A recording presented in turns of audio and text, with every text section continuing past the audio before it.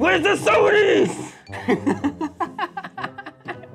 Hey guys, welcome back to OrmsTV. Today we'll be checking out some awesome camera rumors from the likes of Canon, Sony and GoPro. So let's get into the first one, and it's going to be the Hero 9.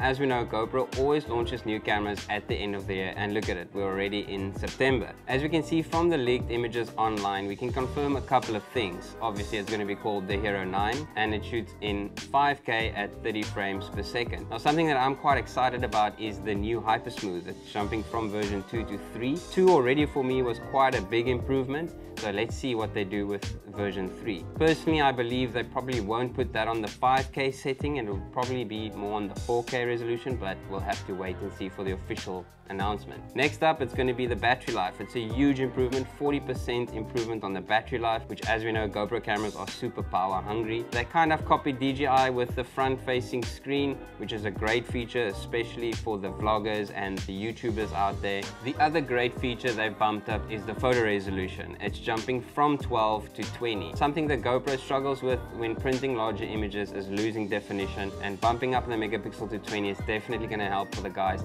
doing some prints here and there. So that was GoPro. Let's jump into the next one. It's going to be DJI and Sony. Alright guys, so okay guys, next up is going to be from DJI, and as we know, the Ronin S has been a top seller in the gimbal game, but it's due for an update. So we've seen some leaked images online regarding the new Ronin S2. What we can rely from this image is carbon fiber arms, and this is interesting because this will increase the payload of the device. Hopefully it will be anything above 3 kilograms to compete with the Crane 3. Other things we can spot from the images is new locking mechanism, so that's very easy to balance, especially if it's a bigger payload. The other accessory that I've noticed on these images as well is the new third arm. Again, it's kind of throwing a punch at the Crane 3. Hopefully they've improved the battery life as well, maybe some tweaks here and there in the software, bringing some of the software updates that they had on the SC over to the S2, but let's wait for the official release on that one.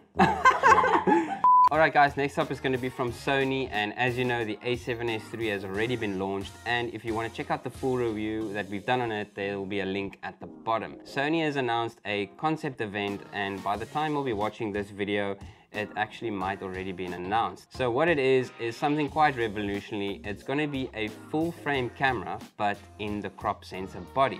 So if you think of a A6500 or A6400, but with a full frame sensor. Now the other great features around this camera is going to be a front flippy screen. So this is definitely something they're aiming at, the more cost-effective vlogging style camera, but with awesome photography capabilities, because it's going to have the same sensor as the A7 III. Yes, that means it's going to have 24 megapixels and shoot 4K 30. Now this is going to be a great tool if you want something that's good for video and photo, but in a much smaller body. Maybe we're right, maybe we're wrong. Let us know in the comments what happened.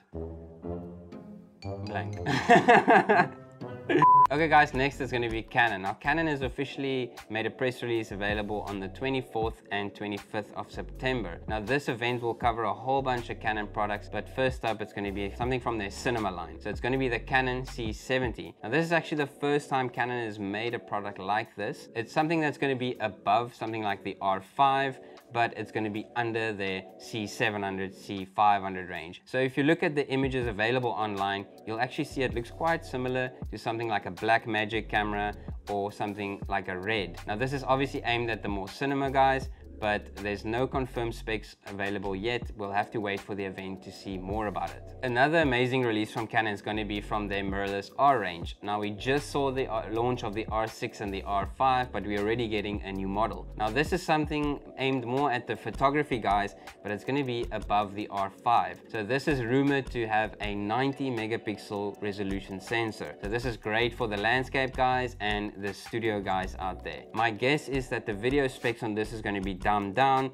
and the processor is going to be purely there to process those high resolution photo files. There's no other confirmed specs on this yet, so we'll just have to wait for the Canon My Vision event that's going to be happening on the 24th and the 25th. So next up is going to be an interesting release, and I think it's a long-awaited release. The Canon M50 has been going strong, and in actual fact it's still going strong, but it needs a lot of updates. So the rumored camera is going to be the M70. Now, the specs is not 100% confirmed, but generally when it starts leaking out on those Canon rumor site, you can kind of rely on them. It's going to be 32 megapixels. It's going to have IBIS in the body. It's going to shoot 12 frames per second stills. On video side of things, it's going to have 4K 60 frames. Now the exciting part of this is that it's going to have C-Log. Now this is actually the first time C-Log is brought down to the more sort of consumer entry-level models. We'll have to wait and see on the price, because the price might dictate that as well. But I'm excited to see that Canon is bringing down C-Log to the more standardized consumer models as well. Canon M70, I think it'll be quite a hot little item. Hit the subscribe button, because we've got 2 secret cameras that are going to... Guys, let us know in the comments below if there's anything that we missed. Maybe we didn't read all the articles that you did, but please hit that subscribe button, because we've got 2 secret cameras to review very soon, and the only way you'll know is when you subscribe. Hope to see you soon.